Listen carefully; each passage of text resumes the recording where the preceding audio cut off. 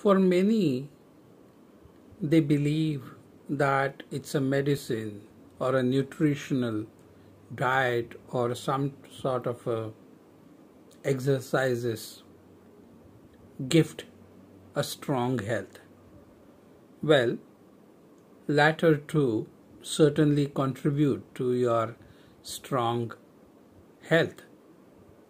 But it is a misnomer to believe that medicine gives you the health. What truly gives you a better and a good health, a balanced health, is the peace. Peace of your mind, peace of your heart, and peace of your soul. But interestingly, because we are getting disconnected and distant from our own self,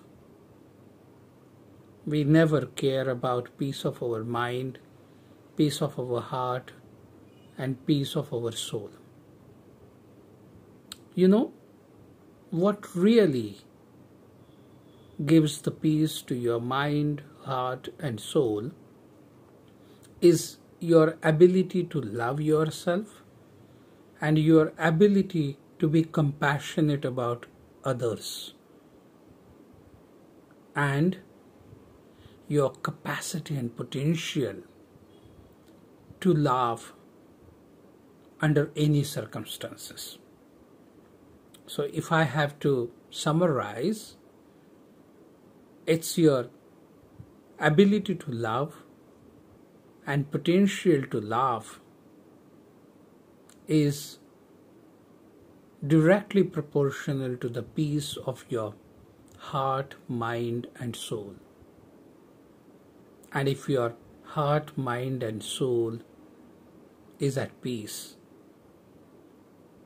no matter what circumstances are, rich or poor you are, you would be bestowed with best of the health. So, keep loving yourself and do send compassionate thoughts to others, and keep smiling and keep laughing.